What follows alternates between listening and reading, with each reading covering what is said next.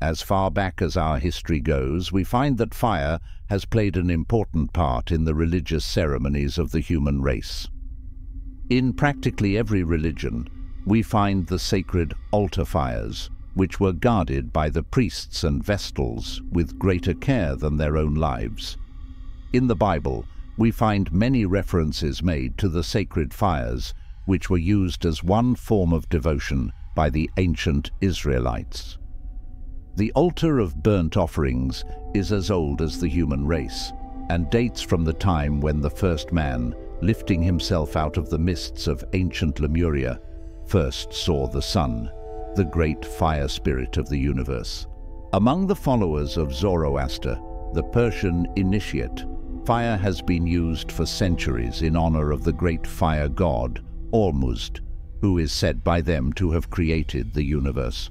There are two paths or divisions of humanity whose history is closely related to that of the wisdom teachings. They embody the doctrines of fire and water, the two opposites of nature. Those who follow the path of faith or the heart use water and are known as the sons of Seth, while those who follow the path of the mind and action are the children of Cain, who was the son of Samael, the spirit of fire. Today we find the latter among the alchemists, the Hermetic philosophers, the Rosicrucians, and the Freemasons. It is well for us to understand that we ourselves are the cube altar upon which and in which burns the altar fire. For many centuries, the initiate of the fire has been nourishing and guarding the spiritual flame within himself, as the ancient priests watched day and night the altar fires of Vesta's temple. The ever-burning lamp of the alchemist, which has burned for thousands of years without fuel in the catacombs of Rome, is but a symbol of this same spiritual fire within himself. In the picture, we see the ever-burning lamp which was carried by the initiate in his wandering. It represents the spinal column of man, at the top of which is flickering a little blue and red flame. As the lamp of the ancients was fed and kept burning by the purest of olive oil, so man is transmuting within himself and cleansing in the laver of purification the life essences, which, when turned upward, provide fuel for the ever-burning lamp within himself. Upon the altars of the ancients were offered sacrifices to their gods. The ancient Hierophant offered up sacrifices of spices and incense. The Masonic brother of today still has among his symbols the incense burner or censer, but few of the brothers recognize themselves in this symbol. The ancients symbolized under such things as this the development of the individual, and as the tiny spark burning among the incense cubes slowly consumes all, so the spiritual flame within the student is slowly burning away and transmuting the base metals and properties within himself, and offering up the essence thereof as the smoke upon the altar of divinity.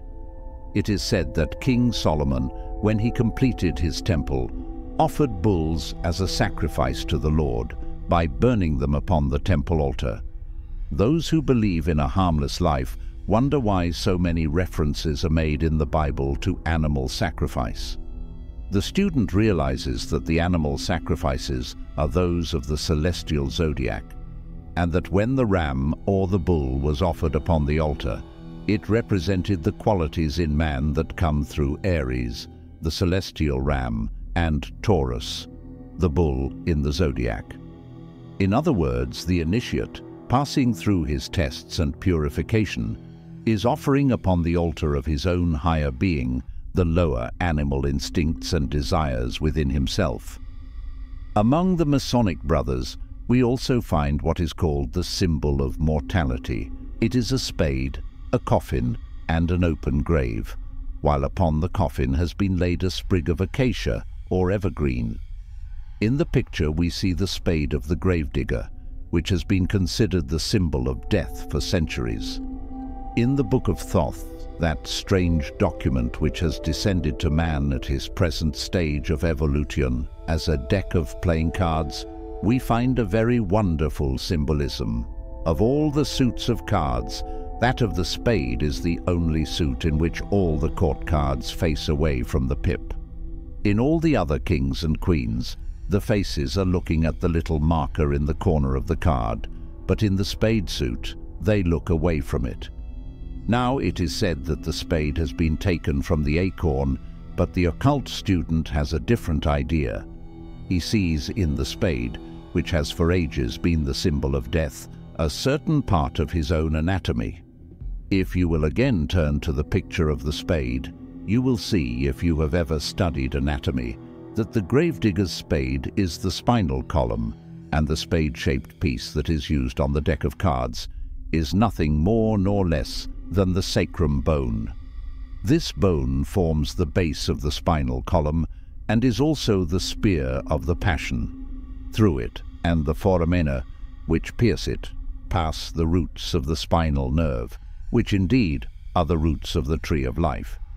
It is the center through which are nourished and fed the lower vertebrae of the spine, and the sacrum and coccygeal bones that dig the graves for all created things.